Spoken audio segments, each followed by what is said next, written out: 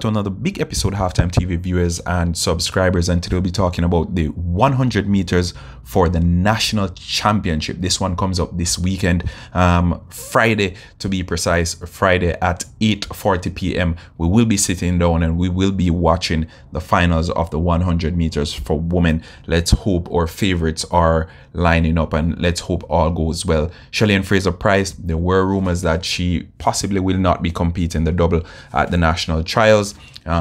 We've received information to conflict those rumors, and her coach, in addition to the starting list, the entry list, have both pointed to her competing in the 100 meters as well. Now we know Shelly doesn't have to line up in the 100 meters because she is in fact the defending champion, and the defending champion gets a wild card entry. But this would be good preparation for Shelly going into the World Championship. On the back of that performance in Paris last week, I think her tail will be in the air and she will be relishing the opportunity to build on that big performance that she put on last weekend. Elaine Thompson-Herah will be there as well. Shericka Jackson, she will be there. Brianna Williams. As a matter of fact, we'll have 6 women who've already gone below 11 seconds this season. Shelly-Ann Fraser-Pryce, she's gone below 11 seconds more than anyone else in the pack. As a matter of fact, more than anyone else on earth, and she will go into this one as one of the favorites, one of the key contenders.